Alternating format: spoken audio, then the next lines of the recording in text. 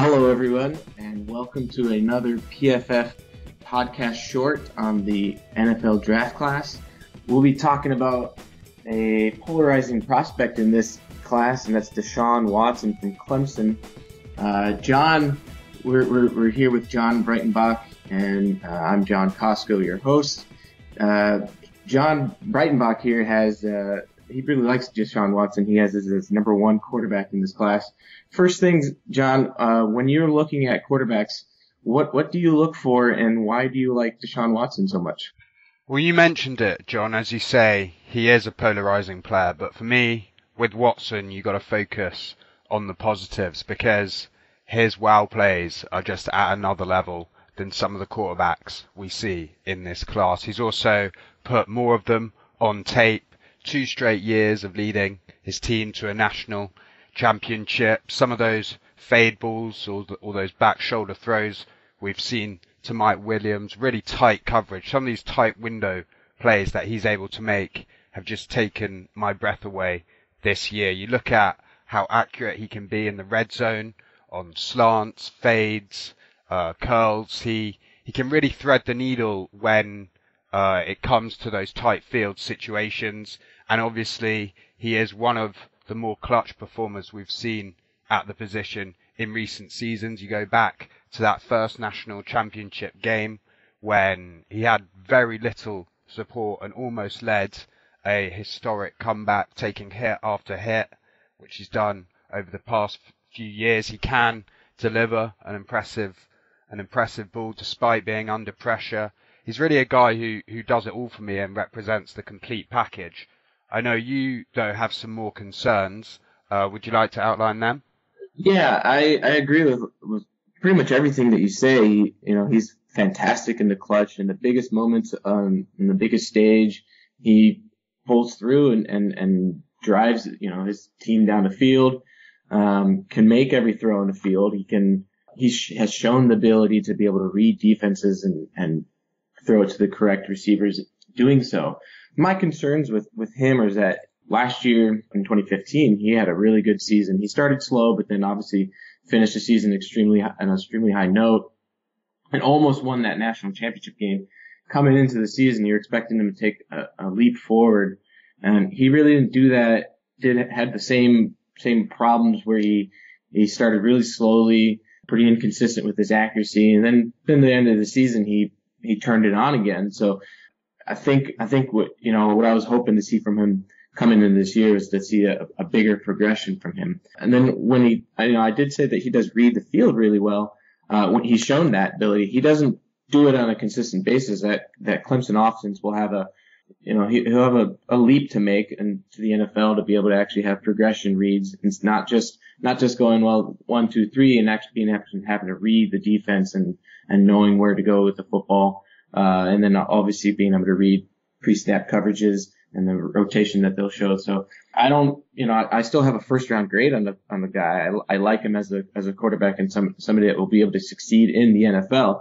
I just don't have him as my number one quarterback. I have him currently as my number 3.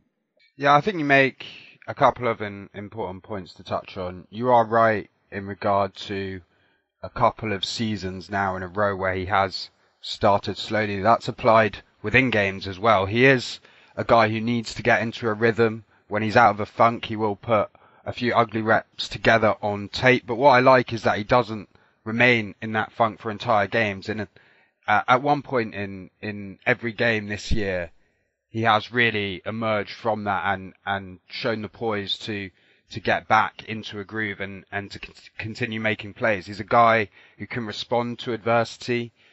I think we throw around the leader tag too easily probably nowadays, but in those terms, I think he's capable of representing a franchise both on and off the field.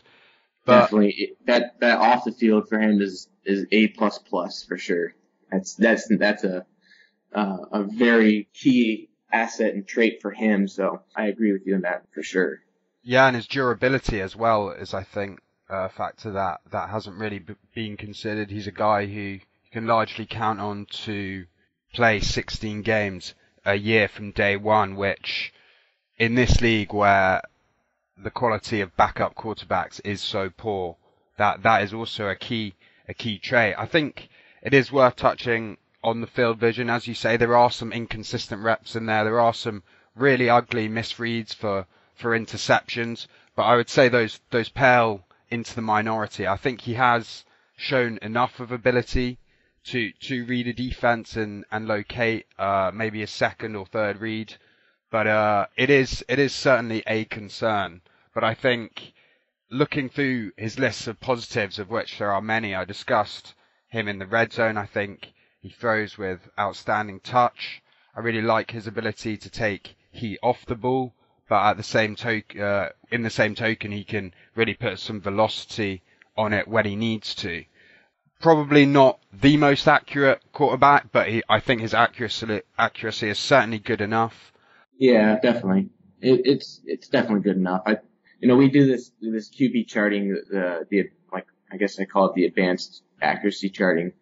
He's at the top of the pack. He's not the best, and last year was better for him, but he definitely shows enough accuracy, especially to open receivers and with a receivers with a step or being closed on. So he can show a good enough accuracy that I think his accuracy is not a concern for me at all. And it's more of progressing with those reads where I think he'll be able to become a really good NFL quarterback. It's just, I think when you're coming from his system into the NFL, there'll be a steep learning curve, but I have no doubt that with his, like you were talking about, his off field and his work ethic and all that, the intangible stuff, he will succeed because, that's just the type of person he is. And he does have the talent to be able to get to that, that next level.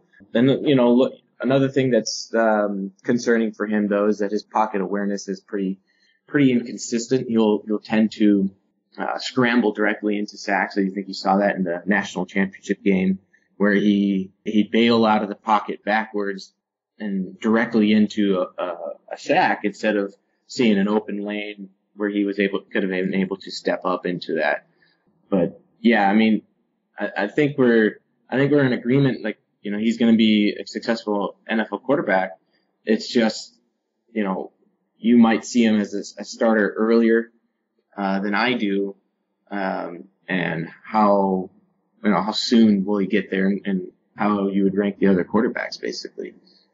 Yeah, I think pocket presence is another slight issue with him, but for every sack he takes, I see him escaping, 3 or 4 more. Maybe it's not perfect footwork, maybe he isn't taking the ideal route, but the fact that he can move around back there, break a sack, we've seen that can really break the back of a defense. He made some ridiculous plays this year, running to his left against the grain, going across his body from a tough platform under pressure, and he still showed the arm strength and accuracy to get it to his intended target. I do think he's also a pass first guy.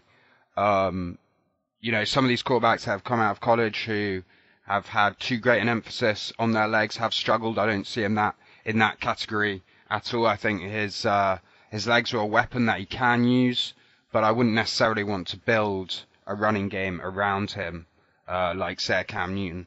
Yeah, I agree. I think because he's an athletic quarterback, people peg him as this guy who's going to run first, but he actually does not do that. He's a guy that's always looking down the field to make plays with his arm and will run second. And he's, and as athletic as he is, he's not even as athletic as like a Marcus Mariota, an RG3, or even like Russell Wilson and Johnny Manziel. Those guys had, better combine numbers. They were more, those guys had better agility and used their legs more. Obviously Russell Wilson doesn't do that, but he can use his legs if he needs to. And I think just Deshaun Watson's that same type where he is looking down the field to make plays, with his arm before he's running. And you look at too, we criticize him for his pocket awareness at times, but he doesn't take that many sacks. You look at last year and this year, in 2015, he took a sack on on pressured dropbacks at just 11.4% of the time, and this year was 11.1% of the time, which is one of the best rates in the class. And I don't really look at his interceptions as a big issue. Look at a guy like Matt Ryan who threw 19 his senior year. Jameis Winston threw 18 his senior year. So, you can succeed in the NFL with throwing interceptions, and you have to put context to those interceptions and how they can mitigate them with their other types of throws. And clearly, Watson has graded in our system 2 years in a row extremely high, and that has a lot to say for itself. And I think that, you look at somebody like him, he's lost 3 games in his career in college and won 30, 31, and 32. I think people are starting to just try to nitpick at him and go, well, he can't do this, he can't do that. But you have to look at all the things, like you said in the beginning, look at all the things he can do. And that's, can clearly be the face of the franchise. He held 3 jobs at the age of 15 while his mother had tongue cancer and was essentially the man of the house because she was a single mom, and took care of his family while still going to school and playing football. Obviously, that's carried on to being a successful college career. So I have no doubt that he can put all that to use and good use to being a good NFL quarterback. Yeah, I think you make good points. You touched on mindset a couple of times then in 2 regards. And the first is that he is just used to winning, and players who get into that sort of niche do often continue in that regard. And the other factor is those interceptions, which a few of them are really terrible plays, but then probably the majority are plays where he's balancing the risk reward of trying to make a play. Every quarterback's got to do the same, of when to be aggressive and try and push the ball down the field. He isn't afraid to take a risk. He does put some jump balls up, but if you get the right receiver for him, and Mike Williams obviously was that this year, then he's going to be absolutely lethal breaking those big plays off. We saw against Ohio State as well that you can contain his arm perhaps, but he just breaks off that 40-yard run, breaking tackle after tackle. And from a defensive perspective, I just think that poses you so many problems that no other quarterback really does in this class. Yeah, I agree. I mean, think about this national championship game, and he won that game with his arm. And yeah, his receivers made some big time plays, but he made some big time throws as well, and some runs. But he was always looking to use his arm first. You think about the 2006 national title game where Texas, Vince Young basically single-handedly beat USC, and that was him running the ball, and that was not a.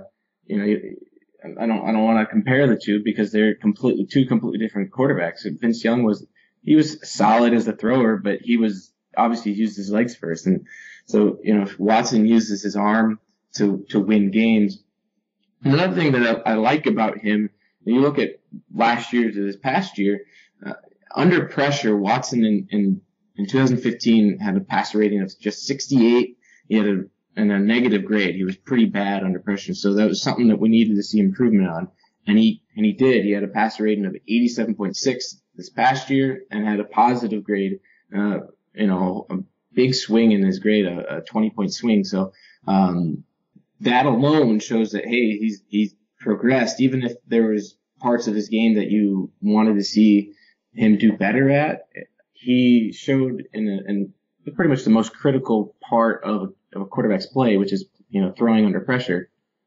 He improved quite a bit. So, I think he'll, where do you think he's going to be, falling in this draft? Do you think he's going to go top 10, top 5, or will he fall because people are nitpicking at him? Well, I've been on record saying I would happily take him first overall. Look, I know Myles Garrett is incredible, but if I'm the Browns and I'm sitting at 1 and I'm saying there's a chance, say they like one of the other quarterbacks at 12, say there's a chance that, which I think is fair, that they don't reach that point, how do you then play it? I would say you're better off perhaps compromising on the defensive side of the ball in order to get a guy who can be your franchise and can change the fortunes of your franchise with such an instant pick. Now, I know perhaps they don't like Watson, perhaps they prefer one of the other guys, which is completely legitimate. But for me, I think you compare this year's crop to last year's, and I think you're looking at probably 2, maybe even 3 superior prospects. That's an interesting take right there. I know that, this class has had a lot of debate and people are up and down on them. I know last year everybody was saying Goff and Wentz, they were clear cut 1 and 2, and really nobody is saying that about these guys. When you talk about Watson going, you take him number 1, that means you are completely sold on him. And I think if the Browns, obviously, if they were to pass up on somebody like Myles Garrett, who is clearly a generational talent, and, he, from a production standpoint, and then an athletic standpoint, he crushes it, and he's, head and shoulders above everybody in this class in that aspect. But I agree with you. If you fall in love with a quarterback and you absolutely think that this guy is a franchise quarterback and will be your guy for the next 10, 15 years, you would take him number 1. And you don't risk, okay, well, we'll take him at 12 because we don't think everybody else thinks this quarterback class is that high. And he goes number 2 and you're done for. You've lost your guy. So yeah, I agree. If you are absolutely in love with this guy, you take him number 1, and it doesn't matter which quarterback it is. If you fall in love with Patrick Mahomes, if you fall in love with Deshaun Kaiser, if you fall in love with Mitchell Trubisky, you take him number 1. If you think he's going to be that franchise quarterback, I don't know if the Browns are there, right? What teams are going to be there. I think that he probably does go top 10. I don't know where he will fall. It's just, I don't know if their teams are going to start nitpicking him like they did Teddy Bridgewater a couple years ago. It's interesting, but, it'd be fun to watch come draft day on how it all shakes out, because these quarterbacks, I agree with you that I like these quarterbacks a lot. And I really did like Goff a lot last year. I wasn't really high on Wentz, but any of these guys, I think, can go top 10. And I would think last year, 3 of them could have easily have gone top 10 as well because of, the need there. But you make a good point with, and I'm kind of going on here, but if they pass on Myles Garrett, this is a loaded defensive draft. Loaded. So you can still, if you get your quarterback at 1, you can get a really, really good player at number 12, even an edge defender that you would be replacing Myles Garrett. And will he have the type of career that Myles Garrett, is projected to have? Probably not. But if he's 85% of that, that's still an extremely good player.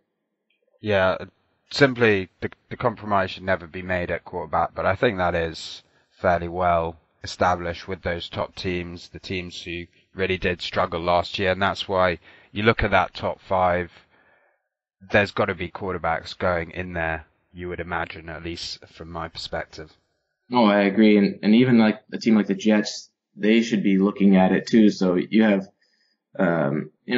Jaguars are an interesting one. They may or may not pass on, give up on Blake Bortles. They might give him another year because he is a year removed from having a really solid, sophomore campaign. So, John, this has been a good discussion, and it'll be fascinating to see how this develops throughout the draft process and on draft day. But that is all we have time for. Remember, everybody, to head over to profootballfocus.com, get a look at our stuff that we have. We have new scouting reports going out every day, and also subscribe to our draft pass. First year we're doing this draft pass, you can get a updated spider charts of all these prospects, their 3-year grades and stats. Really good stuff, really affordable too. I think it's like $20 just for all the information you can get on these players. So head over there, take a look, give us a rating on iTunes and on Android or whatever platform you're listening to this on.